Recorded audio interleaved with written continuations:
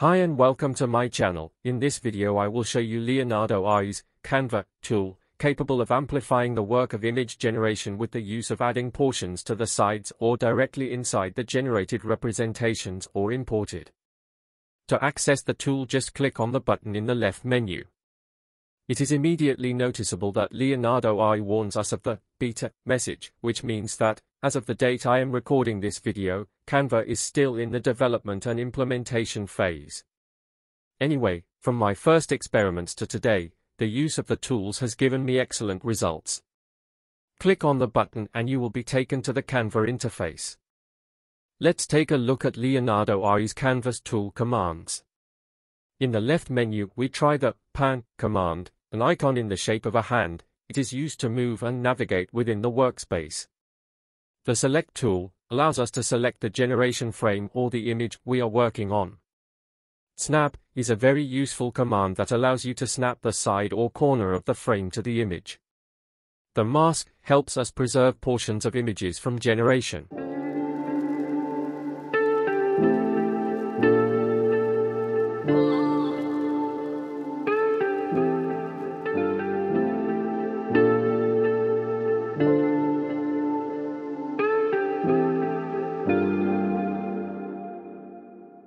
The delete tool deletes portions of badly generated or undeveloped images, or deletes only the masks. The import command load an image, optionally from our computer, from personal works drawing from the personal feed area or from community works. Below we find the command to export the image to the PC in PNG format, and the commands to cancel or recall an operation. On the right side is the job setting menu. At the top are the controls for increasing and decreasing the view. Below the credit quantity is the model selection submenu, a choice between the 1.5 and 2.1 versions of Stable Diffusion. Subsequently, the submenus for number of images to be generated up to 4. Image dimension setting with preset formats, selectable size adjustment controls and aspect ratio.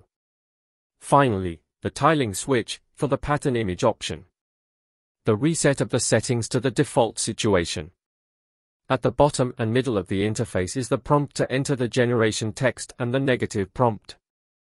I start with one work, an oriental and wooded environment with cherry blossoms and Buddha statues.